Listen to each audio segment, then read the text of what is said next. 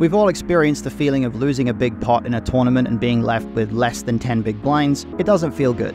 But to maximize your EV and MTTs, you'll need to understand what to do when you get really short stacked. If you're struggling with this video is for you.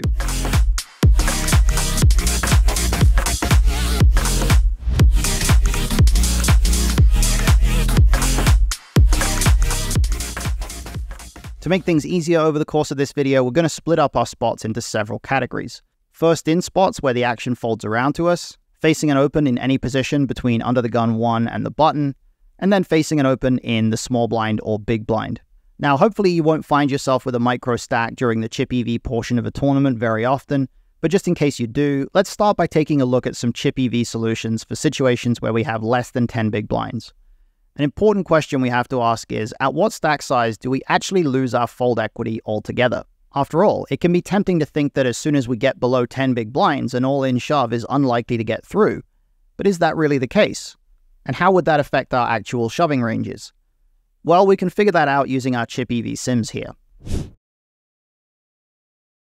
If we start with 7 big blinds, which is generally the point where we're playing pure push-fold and never limping or min-raising, we can see that if we shove from under the gun and it folds around to the big blind, we're actually still getting a fold about 3/4 of the time from the big blind. So this allows us to be shoving with hands like 10-9 suited and 9-8 suited, which aren't exactly value hands, but have enough equity when called that they can profitably shove from under the gun here 8-handed when you combine it with the fold equity that we still have. We can also see the same thing happening if we shove from the button, because on the button we're able to jam all of these jack high, 10 high, 9 high, and lower suited connectors in this region right here that aren't getting called by worse, but still have enough fold equity to jam. Even our button shove is getting a fold fairly often here because once we jam, the small blind is folding about 68% of the time, and then the big blind is also folding another 60% of the time. So that's a pretty decent frequency of getting a fold even with 7 bigs. If we drop the stack size to 5 big blinds, we can immediately see a slight difference from under the gun here. This is a product of the reduction in our fold equity. We're actually no longer able to shove 9-8 suited, even though we were shoving it when we had 7 big blinds. This is partly because the big blind is now going to be folding about 60% of the time instead of about 75% of the time. So we're much more reluctant to shove hands like 9 high suited hands which need fold equity in order to be profitable. The same trend is visible again from the button here. We're no longer shoving 7-6 suited because even though it has plenty of equity, the big blind's calling range is now so wide that we're getting called by a lot more dominating 7x and 6x hands right here, and also even King 6 and Queen 6 offsuit. So that reduces our overall equity quite a bit here. If we drop the stack sizes again to 3 big blinds, we see some really interesting stuff. The big blind is now only folding to our under the gun shove about 3% of the time. So it's a very, very low folding frequency here. We've essentially lost our fold equity altogether. But take a look at how our range has altered. Pocket deuces and threes are actually no longer even jamming from under the gun for 3 big blinds. This seems crazy, but it's a product of the fact that these hands are almost always slightly worse than a flip when they get called. And they get a lot worse than that if we go multi-way, which we will when our shove is only for 3 big blinds. In addition, they double block the very small portion of hands which the big blind is actually folding, so they have even less fold equity than the rest of our range. By contrast, hands like King 4 suited through King 7 suited, and even Queen 8 suited and some of these other Queen high and Jack high suited hands are actually happy to jam and get the big blind to call with a very wide range, because they're now actually getting called by so many hands that they're actually shoving for value. Even 9-8 suited and 8-7 suited are back into our range now because they're able to get called by worse 9 high and worse 8 high hands in the big blinds range, that they actually do achieve some value now, as well as playing very well if we happen to go 3 ways or 4 ways. Interestingly, our fold equity when we shove from the button is the same here as it was when we shoved from under the gun. We're only getting a fold about 3% of the time. Deuces and threes are now back in our range because they have fewer players to get through, but hands like 7-6 suited and 6-5 suited are still folding, even though they have plenty of equity if they get called by a fairly strong range, such as if we jam the button for 8 big blinds or 10 big blinds. Their equity against a nearly any 2 cards range is actually worse. So they're not jamming here, even for 3 big blinds. Jamming with 6-5 suited here actually loses just over a quarter of a big blind, which, when we're only 3 big blinds deep, is a massive loss. On the other hand, a hand like Queen 4 suited is making roughly a quarter of a big blind in profit here, simply because it can get called by so much jack high and worse, as well as some dominated 4x hands. There's so much more benefit to having a high card in our hand here compared to a suited connector. These dynamics are very important when we're playing extremely shallow stacked, and you'll find a lot of players will actually make big errors with their shoving ranges at this stack size.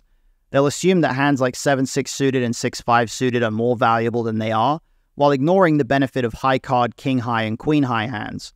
And they'll also be far too content to just put in their last 3 big blinds with any 2 cards in a random spot and hope for the best. So let's now move on to looking at spots where we're facing an open raise outside of the blinds.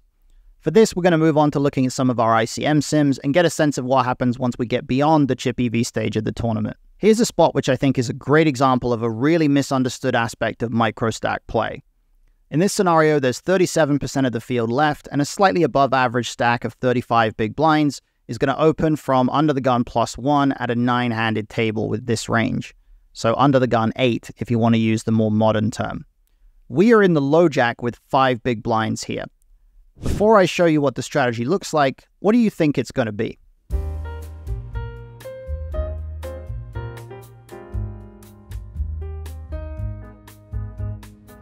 If you guessed the 4th option, where we have a reasonably significant calling range, you'd be correct. But it sounds crazy to have a calling range off a 5 big blind stack with 5 players left to act. So let's examine why we might consider this option. It actually all comes down to the fact that the 5 players left to act behind us can actually help us out in this scenario. No matter what we do, we're not going to have any fold equity here. Clearly, the original raiser is not folding to our shove. But if we call, then there's a pretty big incentive for players behind us to 3-bet and isolate us, causing the original raiser to sometimes fold and giving us a really good price to call off that last 3 big blinds. Obviously, we quite often end up going all in 3 ways here, but that's the reason we're mostly calling with hands which are going to have decent equity multi. There aren't really any circumstances here in which we would ever end up folding. Even if we somehow face the possibility of a 4-way all-in pot, we're basically never folding.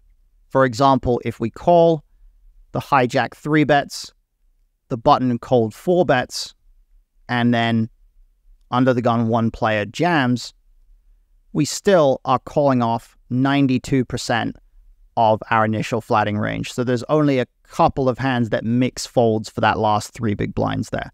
We're basically just never folding. But having a calling range with certain hands allows us to benefit from the possibility of players behind us knocking the original raiser out of the pot, which can result in folding out some hands which are dominating our calling range. For example, let's say we call here with pocket 4s, which is a pure call in this spot. When the hijack and cutoff fold, one potential circumstance is that the button then 3-bets to 6 big blinds here with a hand like ace-10 off, for example.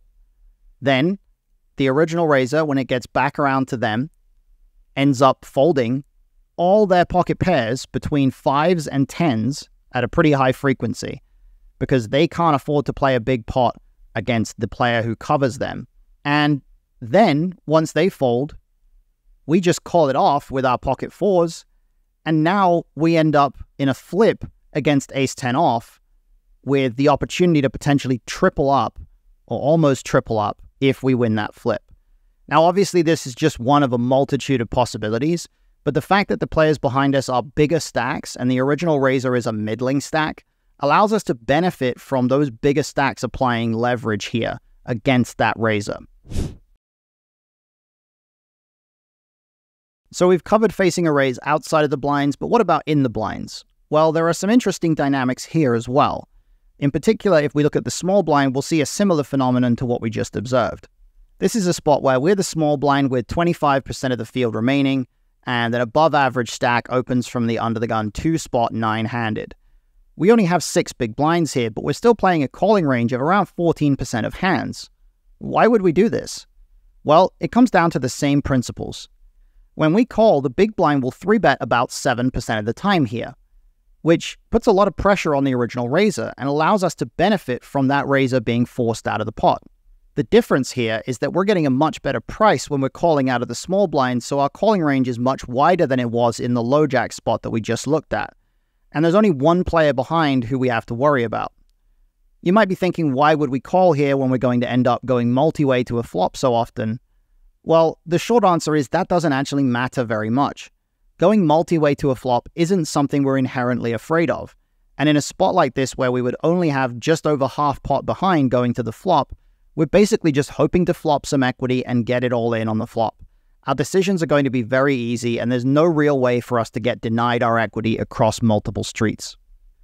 So we can see that even off of a micro stack, we can quite easily have a calling range from the small blind. You would expect that this would be even more true from the big blind, and indeed that's exactly right. However, most players don't necessarily realize exactly how wide our big blind calling range starts to get once we're really shallow stacked. In situations without any kind of extreme risk premium, we're going to be defending the big blind really wide as a micro stack because we're getting such a good price, and it's so easy for us to realize most of our equity in a heads-up pot when stacks are shallower. Let's take a look at an example. We're back to 37% of the field here, and this time we're in the big blind with a 6 big blind stack. We're facing an open from a bigger stack in the hijack with 48 big blinds, and in this spot we're defending almost any two cards. The only hands we're folding are 7 deuce off and 6 deuce off, as you can see down here. In addition, the range of hands we're jamming is actually really narrow. Even hands as strong as 7s and queen jack suited are playing pure call here. Why would this be the case? The answer lies in the fact that when we have no fold equity against the raise here, which we don't because you can see that they're calling our jam 100% of the time, we're basically faced with a fairly straightforward equation. Is our hand strong enough to benefit from being all in pre-flop here, or does it benefit from the opportunity to sometimes fold on a bad flop? As you can see, most hands are in the latter category here. The main reason why being all in pre-flop is beneficial in the first place is the guarantee of realizing all of our equity. So really what we're deciding between is realizing all of our equity for the price of our last 5 big blinds, or realizing most of our equity by seeing a flop for a price of 1 big blind. Since the latter option allows us to check fold when we flop no equity, the 1 big blind price is pretty acceptable here. In fact, there are 2 other benefits here that we haven't touched on yet, which it's easy to forget about. The first is that when we do call, sometimes our opponent is going to check behind on the flop, and we're actually going to see a turn card for free. Now, this may not happen very much in practice, but it will happen sometimes, and it's certainly supposed to happen in theory. Take a look at this spot. If we defend pre-flop here and the flop comes queen 3 deuce with a flush draw, we can see that even if we give villain the option to either bet 1 big blind or shove for 4 big blinds, they're still checking back about 12% of the time here. If we remove the 1 big blind option and assume that they're just playing jam or check, that actually goes up to about 16% here. Now, this isn't a lot, but it definitely counts for something, and we should realize that just because we only have a few big blinds behind, it doesn't mean that villain is guaranteed to always put us all in on every single flop. And for that matter, we should recognize that just because they put us all in doesn't mean we're always calling off our last 4 big blinds either. In fact, if we look at our response against the jam here, we're only calling off about 40% of the time. We're folding hands as strong as king high with no backdoor, and we're also folding stuff that flops a gut shot, something like 6-5. Even with a diamond, we're actually folding fairly often here. So we can get away from these hands in this spot. We're never folding a pair or an 8-out draw, but we are able to get away from this flop a decent chunk of the time. The second surprising benefit of spots like this is that sometimes we actually win the pot uncontested, and in fact this might happen more often than you might expect. Let's imagine now that we're looking at a flop of Jack 9-7 with a flush draw. We check our entire range and villain range bets for 1 big blind. If villain range bets and we play a strategy of call, fold, or jam, then when we jam, we are actually getting a fold about 9% of the time. And we're picking up a pot of almost 11 big blinds without a showdown. And that doesn't sound like a lot to win 9% of the time without showdown, but it is meaningful. And when we're trying to maximize our EV, every little helps. On top of that, we also have to consider possibilities like maybe villain bets 1 big blind and we call. Let's see what happens there. And maybe we get a favorable turn card, like for example, the 8 of hearts. And if that happens, the solver actually now wants us to jam the turn with basically 100% of our range for our last 3 big blinds. But when we do that, villain is actually now forced to fold about 30% of the time, which is kind of a lot. It's a lot in comparison to the fact that we might otherwise be assuming that we never get to win this pot without showdown. And of course, if we do see our opponent check back the flop, sometimes we can jam the turn and they fold. So we shouldn't just assume that it's impossible to have any post-flop play off a micro stack here. There is more scope for post-flop play in the big blind than you might think, even when our stack is extremely small. Players who don't defend wide enough pre-flop or who are never willing to do things like calling a 1 big blind bet and seeing a turn with 3 big blinds behind are leaving a surprising amount of EV on the table. So that about wraps it up for this video. Please do go ahead and drop a like on this video and subscribe to our channel. It does help us to keep bringing you the best content here on YouTube that we possibly can. If you're looking for some more content that might help you with some short stack spots, check out this video right here from TomBoss21 where you can learn all about post-flop ICM. I'll be back soon with another video, and in the meantime, good luck, Wizards.